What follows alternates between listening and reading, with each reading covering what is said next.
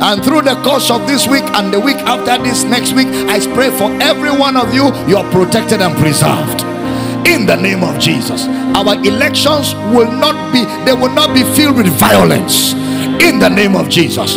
Nigeria, peace be upon Nigeria. We silence the voice of violence.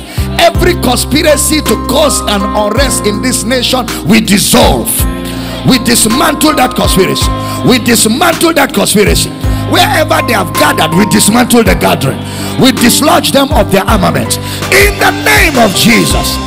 Nigeria, peace be still. Ekamayana shokata bredaso baraka tonaka legara, peace, peace, so that the gospel continues to thrive in this nation. And we give you praise and we thank you that Nigeria continues to be a conducive nation for the preaching of the gospel.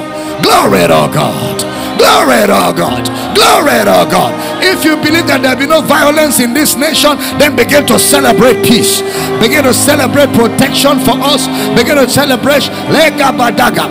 If you believe that wherever they have gathered to calculate how they will cause unrest and cause commotion, if you believe they are scattered and dismantled, rejoice and celebrate.